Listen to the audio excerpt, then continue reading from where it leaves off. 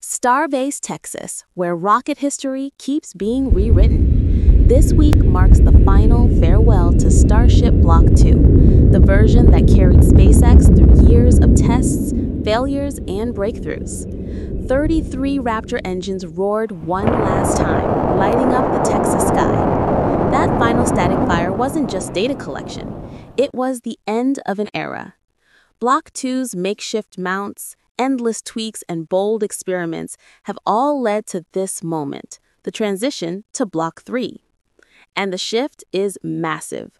Booster 15 is already in prep, Pad 1 is being rebuilt, and Pad 2's new deluge system just completed its first tests, pouring hundreds of thousands of gallons of water to protect the pad and pave the way for rapid reusability.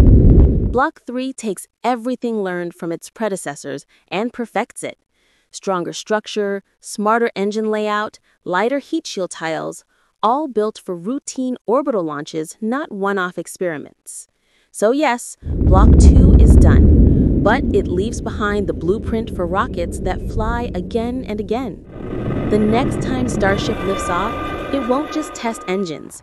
It will prove that reusable, super-heavy launch vehicles are no longer science fiction. SpaceX isn't slowing down, it's scaling up.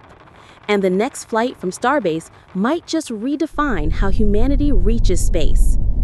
If you love following this journey, hit subscribe, like, and turn on notifications, because Block 3's first launch could be the one that changes everything.